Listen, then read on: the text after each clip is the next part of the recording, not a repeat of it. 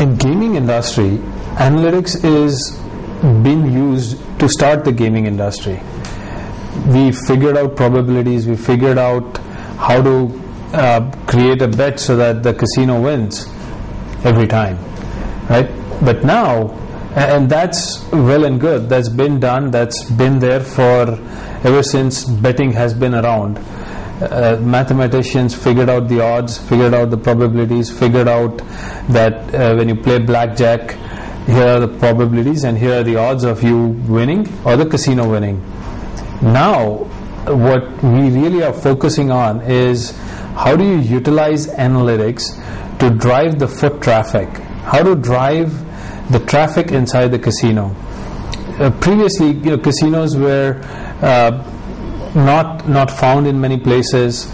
They were hard to get to, and they were destinations. Right now, casinos are in almost every state in the US and almost everywhere else in the world. Essentially, casino has become a consumer market. It used to be that it was a unique marketing proposition. It used to be that I had a casino and people would come to me.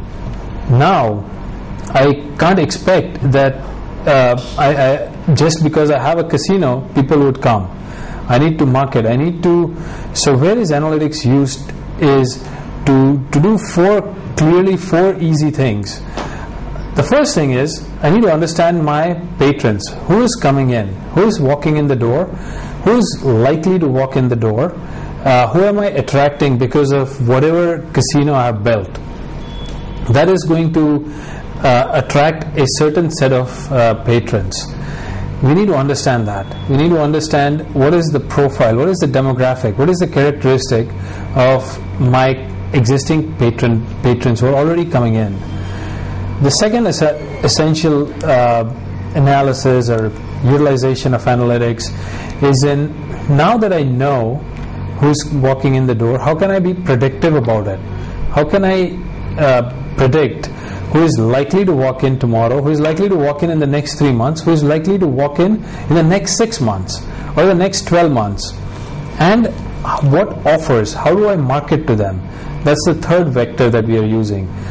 If I know that the top 10 of my 100 patrons are going to walk in the next 3 months, what offer should I give them?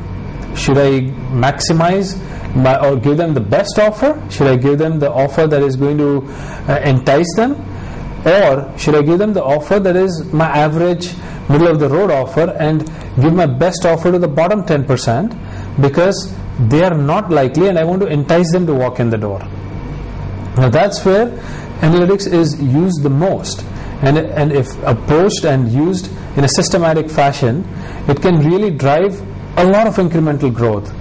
The point of being analytical and building a statistical model is for marketing to be able to break the model.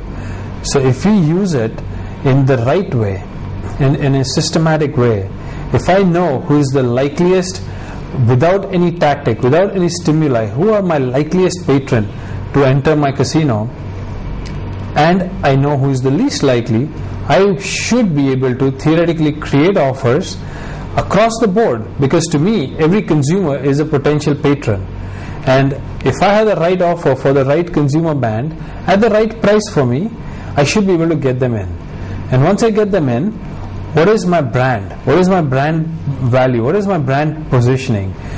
How am I approaching my marketing message combined with the brand positioning to give out the right message to the consumer so that I'm attracting the audience and becoming the first first choice of the patrons who are walking in the door? That's my goal.